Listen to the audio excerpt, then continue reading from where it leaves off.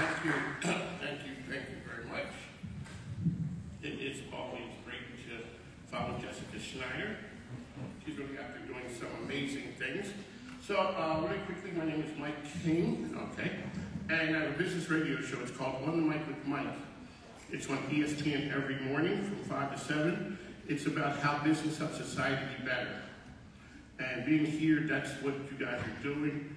This is an outstanding opportunity for me to talk to some of the best and the brightest folks who are out here. So, YMCA, what more can we say? Always doing some amazing things. Okay, let's get the festivities started. They gave me a list of questions because they need to keep me on track.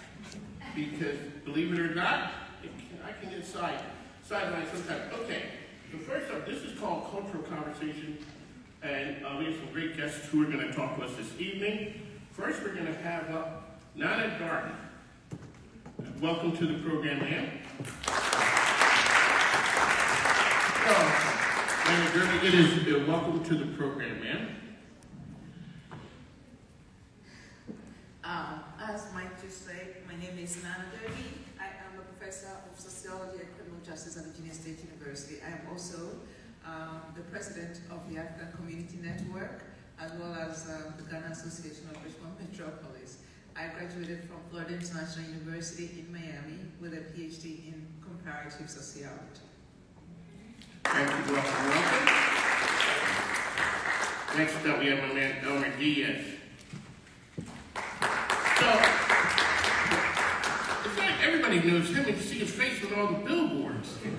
That is the guy. So, welcome to the program, sir. Hello, good evening, everyone.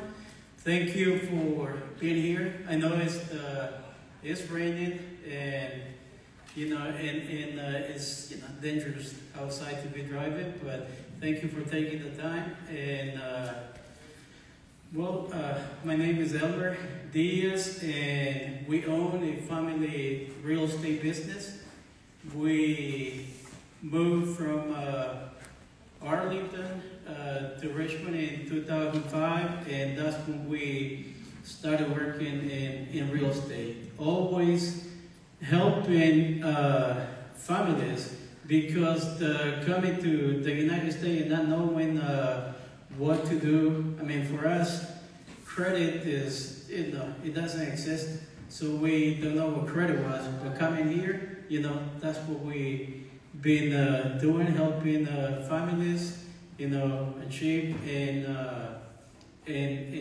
get the American dream, which is owning a home. All right, thank you. Next up, May Navarre.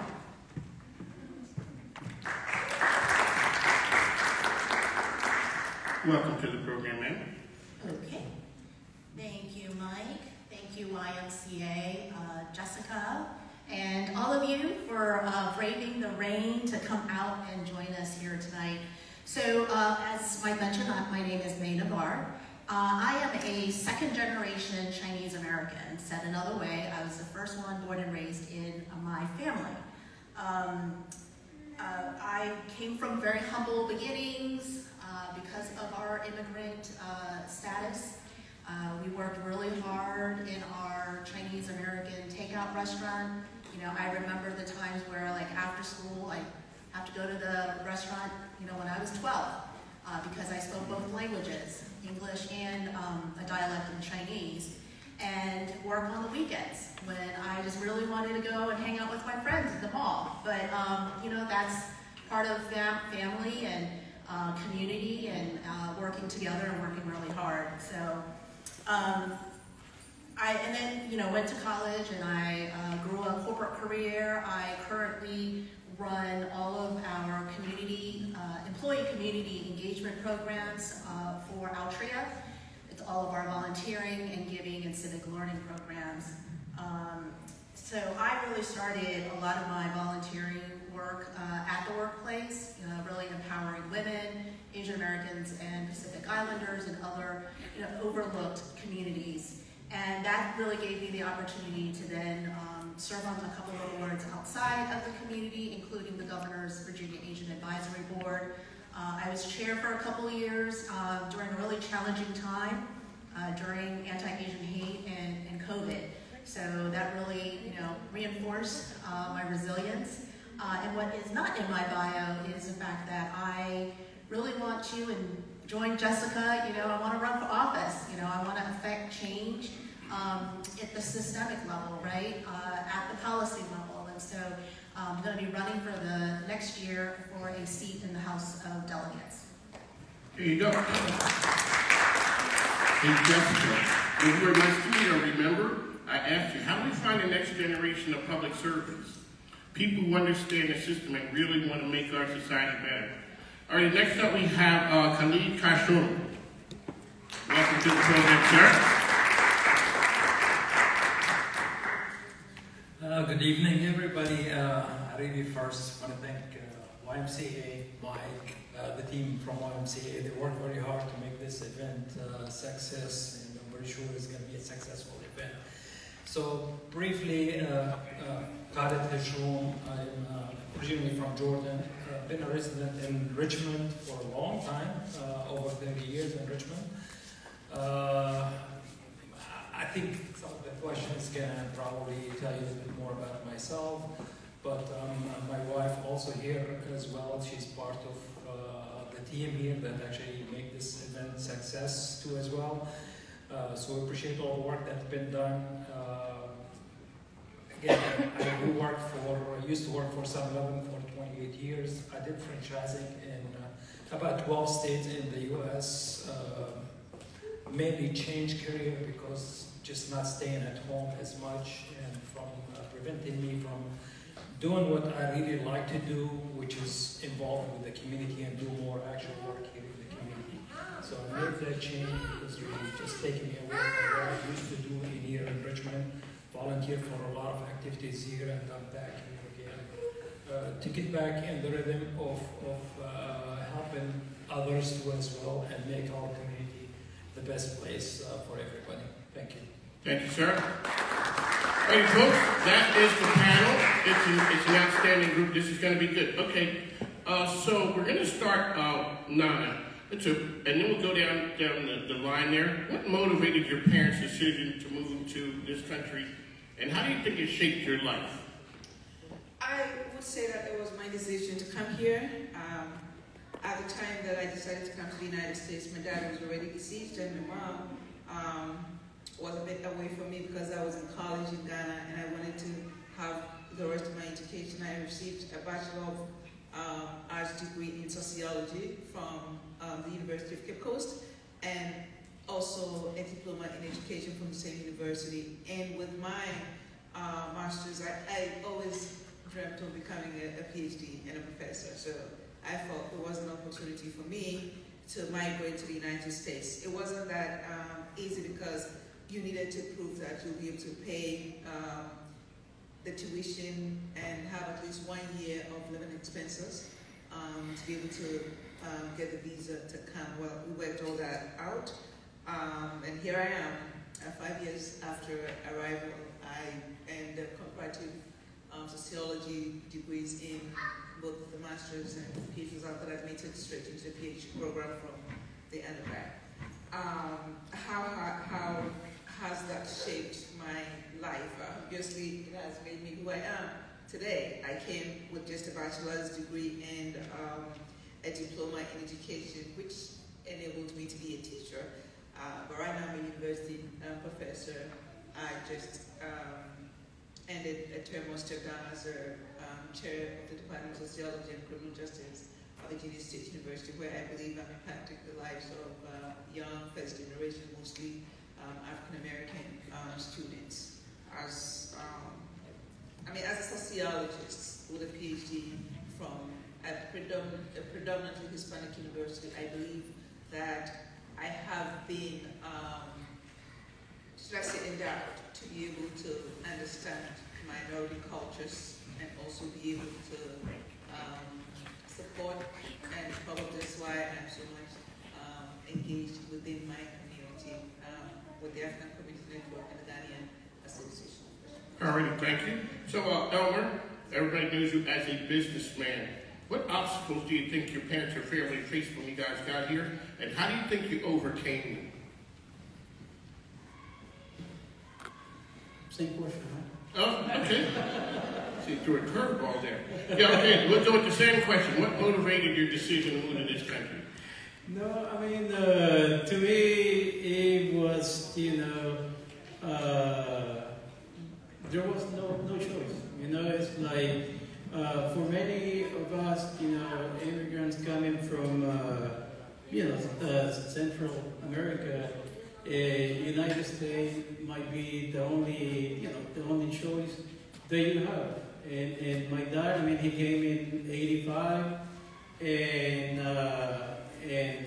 I was 14 when I came to the United States, and it was, it wasn't easy, but for me, being in this, wonderful country, it has, really changed my life. I got we have three children, and now we, getting ready to have our 8th grandkid. So You've been busy.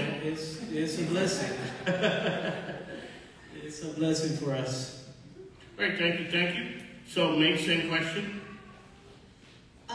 Well, my father came to this country first. That's typically, I think, how a lot of Chinese immigrants came over. And my father had to work for other people that came before him in their restaurants. So my father and my mother and my 3 siblings were left back in China. So my father came first, and then eventually he was able to bring my mother and 3 siblings over. My closest sibling is 12 years older than I am, so you could probably guess Mom and Dad hadn't seen each other for a while, and I came along. So, but you think about, I've always heard this phrase of, you're in a different country, and you hear the streets are paved in gold here in the United States, way back when. And that's, I think, what brought my parents and family here. And of course, leaving, the communist China, there were just struggles back in the day. And like everybody else, is try to come to America to live the American dream of equal opportunity and financial success. And no matter what your background, no matter what your zip code, just having an equal opportunity to succeed. There you go. Khalid, last question, sir. All right. So basically, I had a career in where I'm from. Actually, I'm from Jordan. When I came here, when I make the decision, actually things got tough for me. I have a bachelor's degree in agriculture, and I have my own farm in Jordan. And if you all recall, the first Gulf War, where the Iraqi invaded Kuwait. And pretty much Jordan is a small country, has all the produce go to mainly to Kuwait and to the Gulf. And based on that, we have no market. So for 2 years, I did struggle. And I could not find anything to do in there. The decision to come to America was not really behind money. Really, the decision was because of what I hear about America, of the freedom, that you actually can speak your mind freely in this country here. And that's really what brought me to this country here. And since I got here, I can't dream of any better. Really, money comes and goes every day. It's just the fact that you actually can live your life free. You can speak up your mind. You can make a lot of connection with different people. That's really what's motivated me and make me who I am right now. I did learn a lot. I spent more than half my life in the US. I learned a lot, and I'm really thankful every day for everybody in this country here to let me in and to work with everybody. A lot of times folks come from other countries. The language is a barrier. Khalid, let's start. How do you overcome that? So for folks who are here who are concerned about the language barrier, talk about how you guys overcame that. All right, so basically English was the second language in Jordan. When I went to college actually, I studied the 4 years in English. So, was not the problem with the language itself, the problem was with the accents. When you're coming in here very much, it's, you know, I remember the first days when I got to JFK and I went to New York. I stayed in New York for over a year. And I tell you what, it just, you know, it's like one time you try to get asked for something simple and people don't know what you're talking about. It's like, you know, you have actually to write it down for these people. Oh, this one you mean? I'm like, yeah, that's what I meant. But it is really, and again, I admire a lot of the people, which is, I work at 7-Eleven for 28 years. And the last 10 years I worked with 7-Eleven, actually was doing franchising, which is I work with a lot of ethnic group to franchise stores too, and make their dream come reality. And because very much I struggled at the beginning, so I understand those people, where they come from. A lot of times they like to deal with me because I kind of, you know, I understand where they come from. The language, the accent, sometimes you have to understand that person, where they come from, to be able to tell how you can actually help them out. And I'm really happy my experience shaped me to help, I think, over 300 people to franchise their own 7-Eleven stores, which is, you know, again, a lot of people come here because they want to be their own boss. And I'm happy that this experience, the first few months in the US actually taught me how to actually understand who's coming in. And there's a lot of people, they come here, don't speak the language. And I dealt with some of them too as well. It just, you know what, I applaud some of these people that they have no knowledge of English and they come in here and they actually manage themselves and they were able to communicate and to build their dream in the US. Thank you. So, May, you're born here, your siblings were not. Let's talk about the language differences and how that was navigated in your home. Yeah, absolutely. When I was little, my siblings, this was actually when we lived in Charlottesville for a little bit. I remember my siblings going to English as a second language classes. And again, me being, speaking English and our Chinese dialect, I was actually put in a lot of situations where I had to translate quite often. For my parents, for my siblings, again, taking orders in the restaurant and things like that. So that just kind of, I feel like has always put a burden on many of us growing up, because we're kids, don't understand and appreciate kind of the ability to be able to do that for our family. So just, again, seeing and going to classes, and I also remember helping my family and extended family members study for their citizenship test. So that was an important part and very important milestone to achieve to become an American. There you go. So, my man Elmer, you are the realtor, the bilingual guy. Talk about being bilingual in the business community and what that means and how you guys do it. Whew. That's right. I got one good question, sir. That was it. For me, it was really hard. Coming here, 14, almost like came in December, so the birthday is in January, so 15, and I went to Washington Lee High School in Arlington, and most maybe 30% of the students, they were, Hispanic. And then it was really hard to learn, the language, because if I wanted something, they would translate for me. So I'm didn't feel like the need to learn. But then we moved. And when we moved, it was maybe 1% Hispanic. So that's when I'm I need to do something. So I, started classes to ESL, and I was the first Hispanic, to graduate from Georgetown High School in Arlington from ESL classes, and I was, getting on course, but and then I'm if I can, learn English and still, I mean, now it is still hard because when English is, you know, your second language, there's like sometimes, I mean, it's really hard to you know, some words that are really hard to pronounce. But then, you know, I mean, we always, we're fighters, so we don't let that, you know, do anything to us. We just, you know, move on. And you know, becoming a realtor and helping families is something that my wife always, you know, pushed me to do. Just like, I mean, you're good at talking to people, then you're good at helping because you always, you know, seeing what's going on. And then I got my license in 2005 before moving to Richmond, and we've been doing really good and helping a lot of families. One of the things, so my program, we understand the power of giving back to the community. That man right there, he supports a ton of organizations in the community. So congratulations and kudos to you, sir.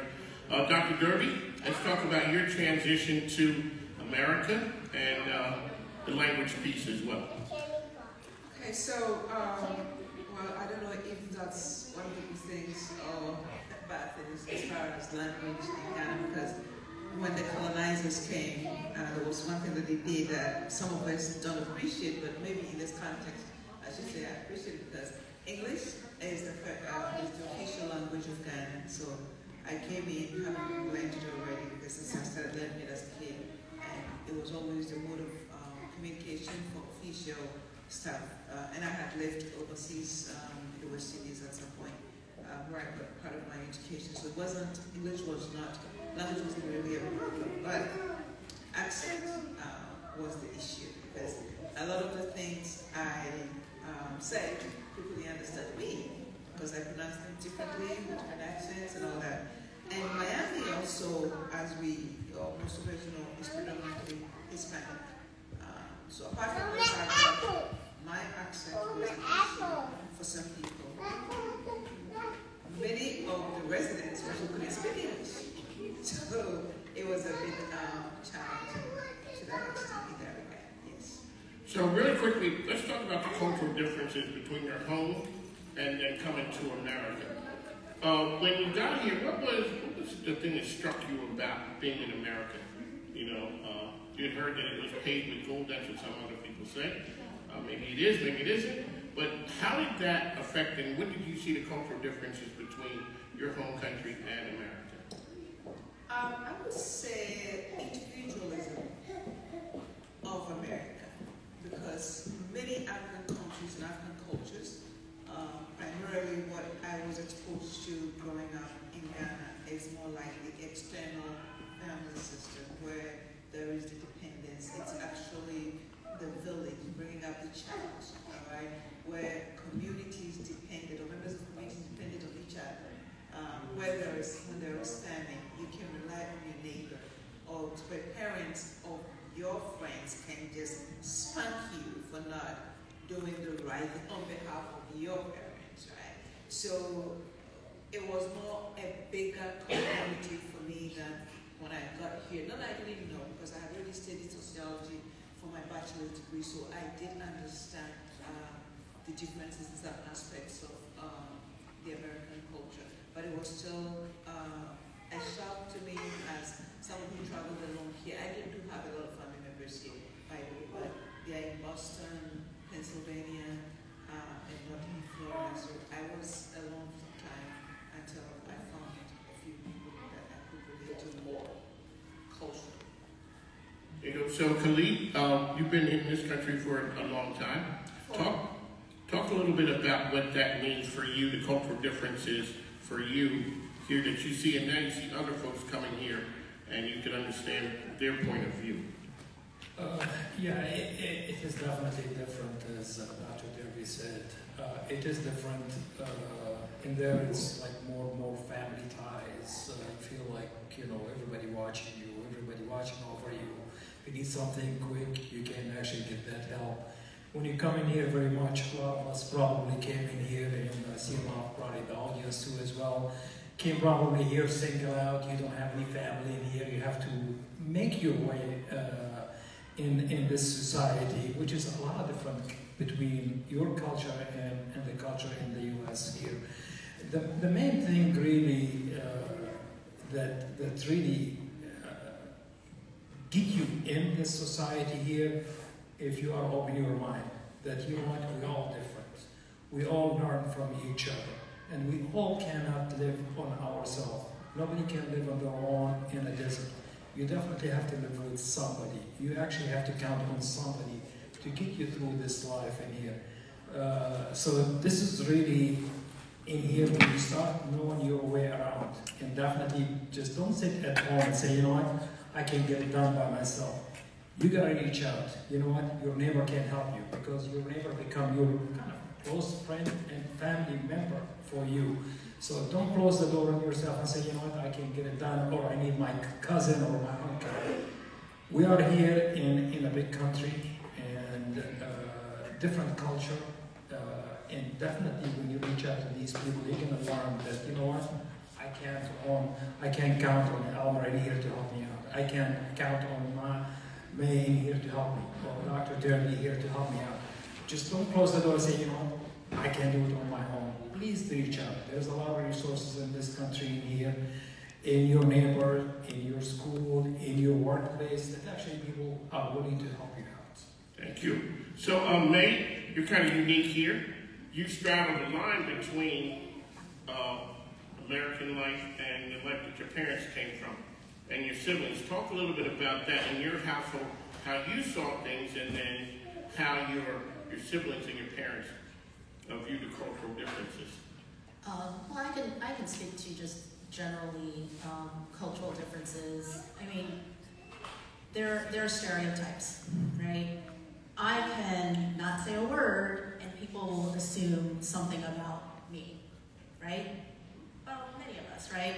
For me, and I think for many Asians, is look at me and perpetual foreigner myth. I must not be from around here. So those kinds of seeing somebody being different, then there's bias with that, right? So like I said, I don't say a word, there's an assumption that I don't speak English very well. And I've come across many, many instances of where people have assumed that I do not speak English at all. In fact, I've been told I speak perfect English, which I don't know what that means, but I speak perfect English. You know, the other thing is, from a cultural differences standpoint, is, you know, seeing somebody without, you know, opening their mouth. There's all these biases. With my family, same thing. You know, the way they're dressed is different. The way, you know, I also interacted with my family and wanting to do something different. Like I said, I considered myself an American, we were called ABCs, American-born Chinese, and considered ourselves Americanized because there's this culture of being American, you know. And I always say this to people of, you know, when people say, oh, I'm going to come to this country and assimilate. I don't think you should come to this country and assimilate. That means you're going to give up who you are. You come to this country to acculturate. You have culture, you bring the culture, and you can help integrate it and share your culture.